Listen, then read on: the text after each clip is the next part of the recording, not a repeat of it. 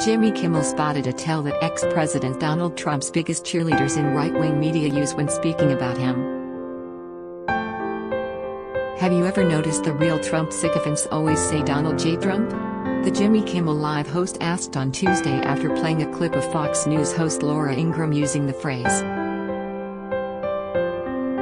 "Never just Donald Trump, always Donald J." As if this J is something we should take note of.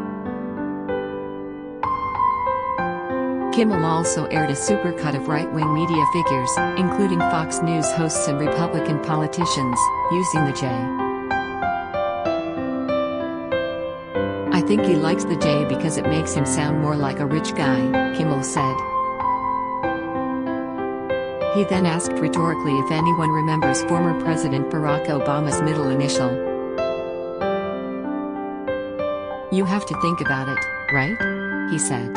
"It's because there isn't a parade of ass-kissers going around saying Barack H. Obama.